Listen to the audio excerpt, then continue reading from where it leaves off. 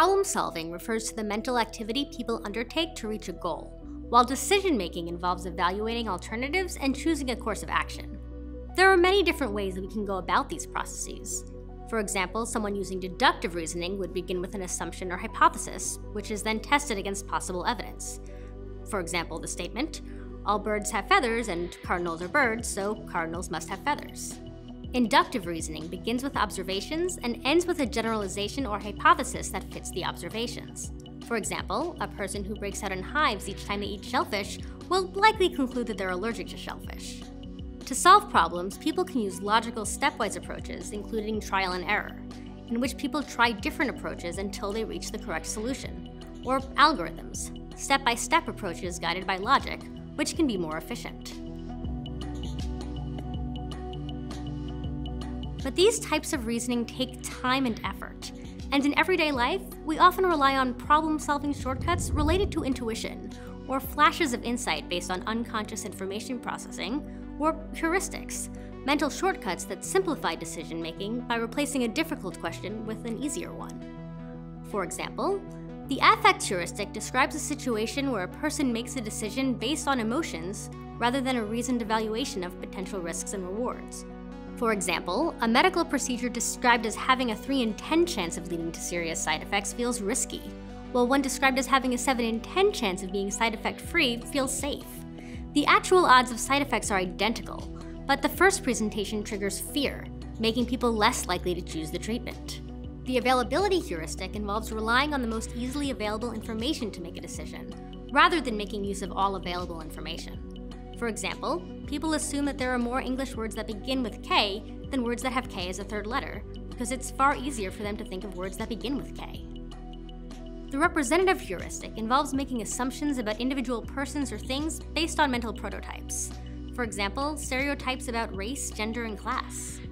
Heuristics often work well for simple or fast decisions, but they can often lead to biased decision-making. These biases are part of people's schemas, but they can also skew their picture of the world.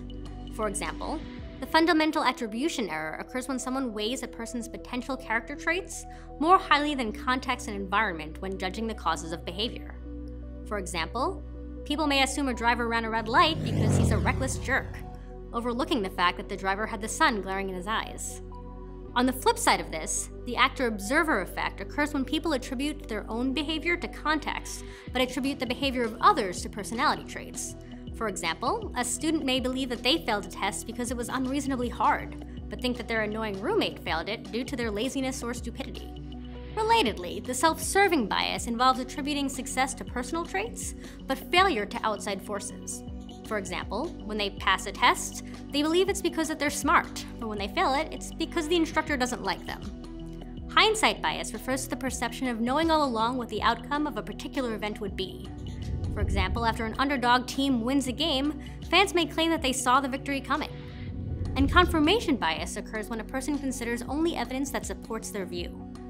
So someone with a strong opinion about the health benefits of a certain superfood may discount evidence disconfirming their beliefs. Even if someone avoids these biases, they may still run into other barriers to effective problem solving. For example, functional fixedness is the inability to recognize that an object can be used in non-traditional ways, such as using a wrench as a paperweight or to prop open a door. Rigid thinking, or a fixed perspective that is stubbornly maintained, as well as the inability to recognize irrelevant information, can also inhibit problem solving. These two styles of thinking can be further described as being part of two systems. During fast thinking, System 1 thinking, the mind makes use of instinct, intuition, schemas, and heuristics to reach rapid conclusions. For example, a pedestrian seeing a car careening down the street and diving out of the way.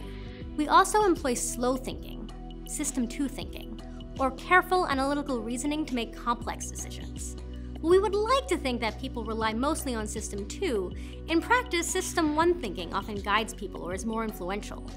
For example, people are often fooled by the way a problem is framed. Consumers are much more likely to buy a 90% fat-free product than a product advertised as containing 10% fat. These two statements convey the same information, but the framing makes all the difference. The positive spin in the first statement is much more appealing to a decision maker.